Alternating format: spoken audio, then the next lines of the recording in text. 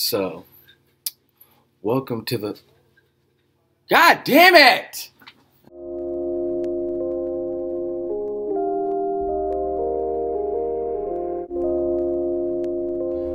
Welcome to another episode of Cage in the Crib. Today is another championship edition, so I brought one of my championship belts. Today's guest will be Kenneth the Boss Cross, and I'll be having a special co-host.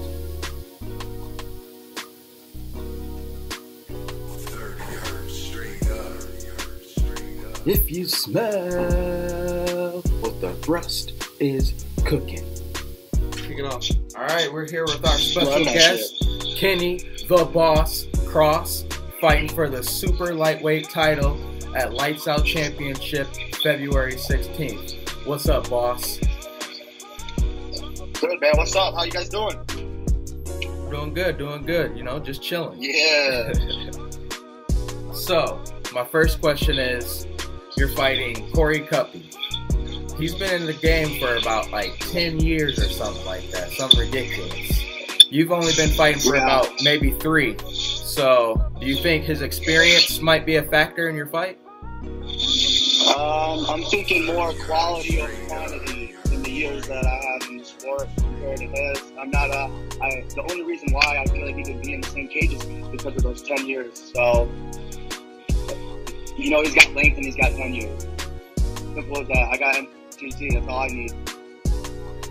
We know you saw Korey's interview where he said all this stuff about you on our show last time. Do you have anything that he said specifically that you want to address? I mean, a lot of it's propaganda. You know, if you want to talk about it, juice stuff featherweight will be the only thing I'd like to comment on. And you gotta realize that I went from high school, wrestling, competing, in the gym, working out, chasing honeys, you know, testosterone levels going through the roof, to being in a 5-year relationship, to focusing everything on a girl, not on myself, not on my body, not on my dreams. So when I flipped that around and I decided to take up MMA and start fighting and started training. Well, my first 8 fights as an amateur that I went 8-0, I didn't train. I did a little bit of strength and conditioning on my own, pushing myself, which any athlete knows it's kind of hard to push yourself. So the results weren't there. I was fighting at 140 to 145. I was a little boy. I mean, if I could have held on to that weight, you know, who's going to stop me in the UFC? Nobody. Who's going to stop me at 155? Still probably nobody. But so just naturally training and, you know, dedicating my life to this sport, I put on muscle. And I look fucking good. You know what I'm saying? Fuck him. People say the same thing about Sage Northcutt. I mean, if he can look like he looks and be in the UFC, I can look like I look.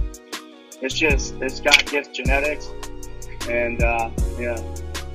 So you spent your whole career with Matt Frendo, doing all your fights through what was KOP. Now Matt Frendo is Lights Out Championship. You're still with them. Why haven't you branched out at all? Well, I mean, think of it. I just fought for Petey, you know? That's right. You did fight for Petey. So you branched out once. Well, it was a cool experience, yeah. And I tried to fight that same guy for Frendo, but he backed out, you know. And then I had to cut a little bit more weight and fight him again, reschedule it. That was a headache, but yeah. So I mean, I took a fight with Petey. And it was like a 4-week, you know, camp. We got things together last minute. I barely promoted it. I just wanted to get in there, get active, and get another win in the win column for me. I knew I was going to run through Aaron Smith. You know, sure, he's had over 70 fights or whatever, but I can just tell if I can beat somebody by the first time I lay eyes on them. And this is what's going to happen with Kuppe too. I know I can run through him. Back to your question though, it's like I am loyal to Matt. I love Matt Frendo. He throws on the best promotions. You know, we pack the stands with 5,000 to 6,000 people. Me and Cody Stamman's fought on that card a few times.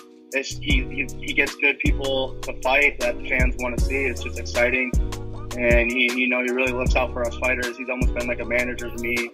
You know, he took me under his wing as long as you know I can give back a little bit of loyalty and say thank you. I feel like we have a pretty good relationship, and it's going to continue to be like that on the way through. Both of us are on the up. So as we can see, you switched over to Michigan Top Team. I'm big on loyalty myself, so what I'm saying is it looked like they accepted you with open arms. I'll just give you an opportunity to talk about how great Michigan Top Team is and to endorse them. Yeah, well, if you guys could have saw a little bit more of that last interview that I just shot, I talked about Michigan Top Team a lot, and I was really passionate about it.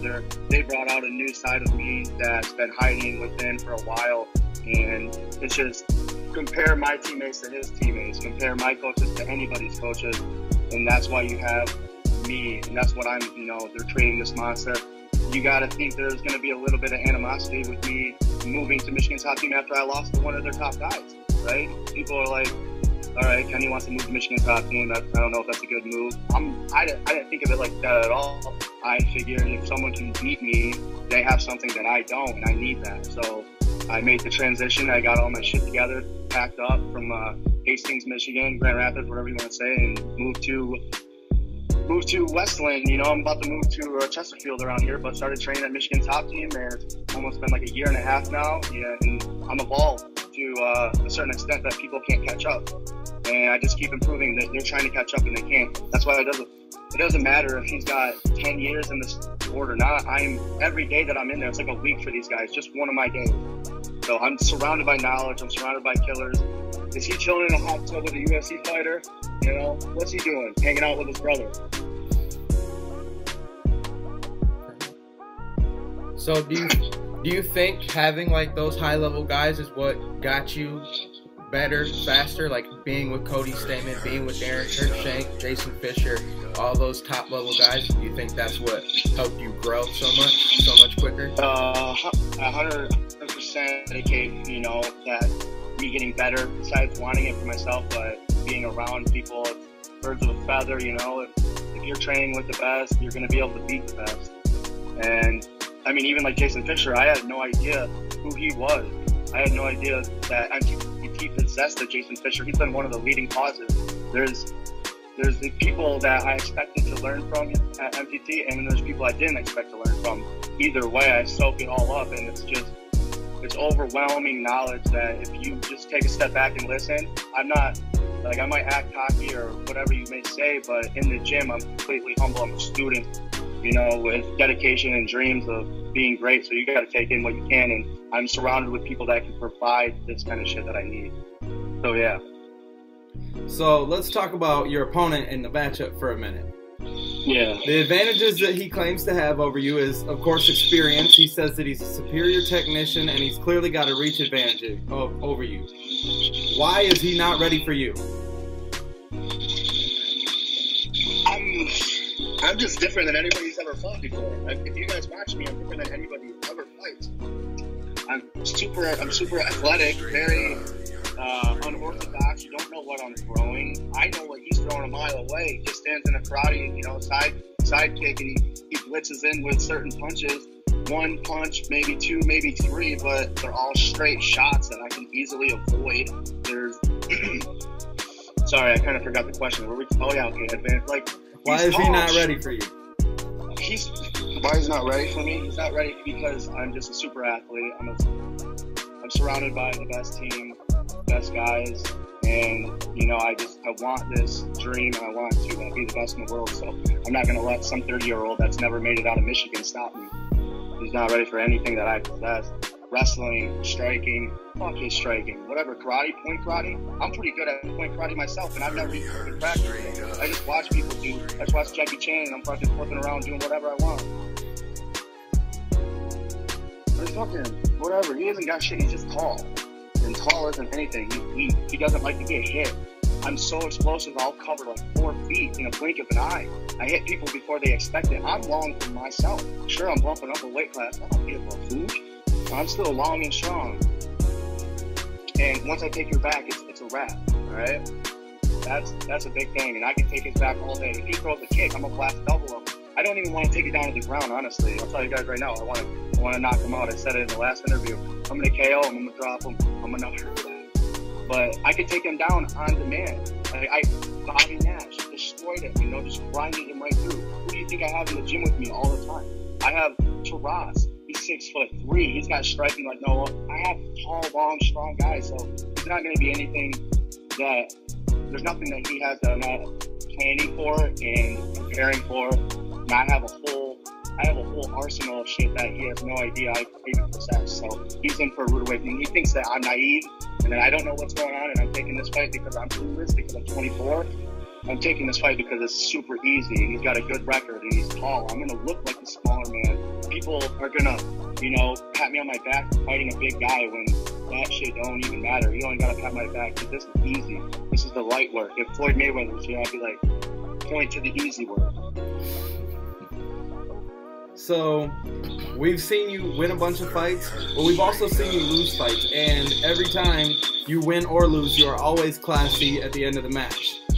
With that being said, let's say you go in here and you starch Korey and you put him out in nasty fashion. What happens?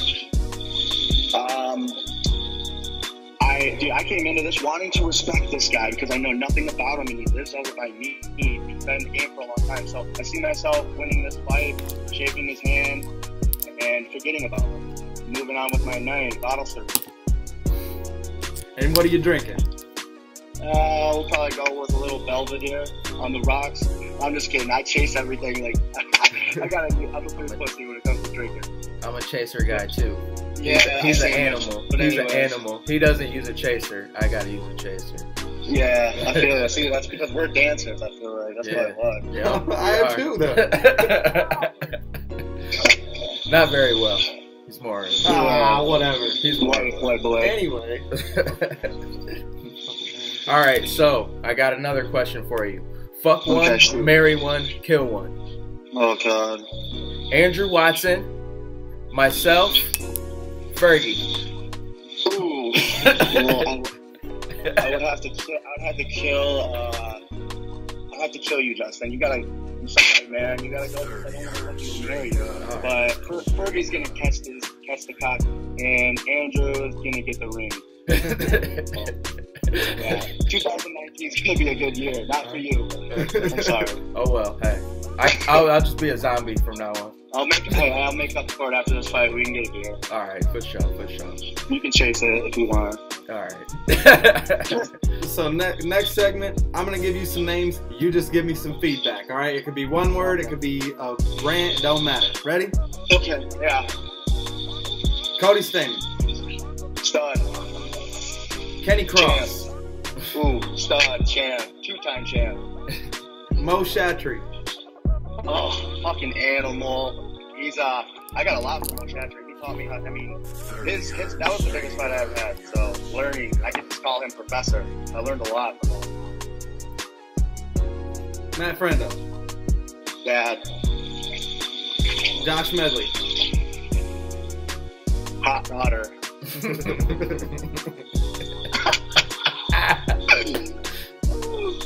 Alright, yeah. Korey Kuppe. Dead meat. That's all I got for you. So basically, I just need you to cut a promo. Oh, so you guys, everybody knows me, knows the way I fight. I'm exciting as hell. Come out in fitness history. I'm gonna be a. I had to take a second. But I'm going to be the 165-pound lights-out champion of the world.